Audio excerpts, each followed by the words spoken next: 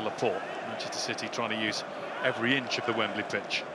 David Luiz gets it through. The flag has stayed down this time. Aubameyang's shot is straight at Ederson, who looks across to the assistant referee, who just looks back at him and shakes his head.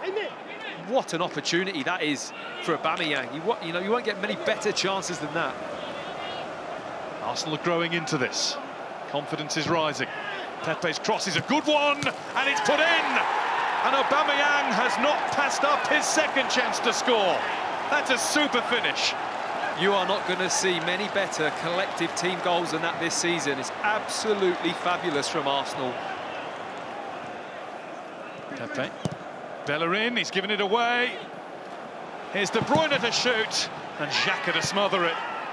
City are screaming for handball. Walker gets on with trying to get another attack going.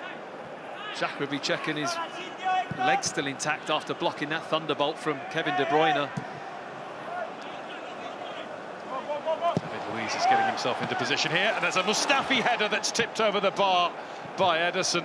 Gets the perfect amount of contact to make the goalkeeper work. Good save.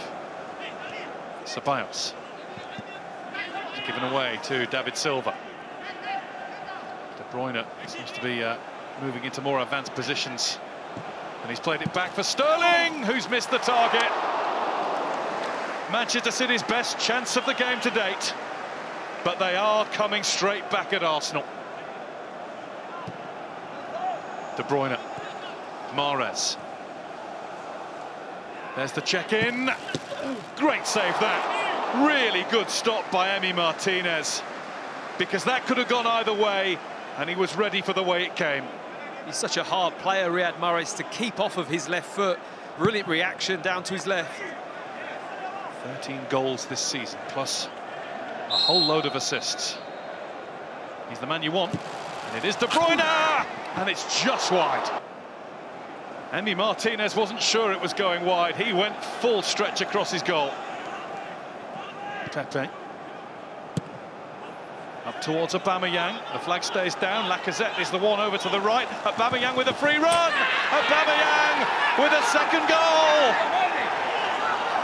Against the run of play. Completely against the run of play. But Aubameyang's run and finish was sublime.